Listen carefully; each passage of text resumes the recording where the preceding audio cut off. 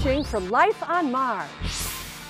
On January 3, 2004, Spirit landed on Mars. Only 3 hours after landing, Spirit began returning its first pictures. Mars is a very extreme, dry and cold desert. And so on Earth, we search for places which are like Mars, so we can understand how life can survive in these conditions.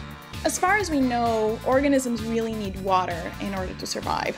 But when we really look, there are definitely places where there's no obvious water, there are no rivers, there are no lakes, but there's still organisms living there. The place we found lots of life in the Atacama, microbial life, was the interior of salt. Inside this salt, we find large numbers of microorganisms.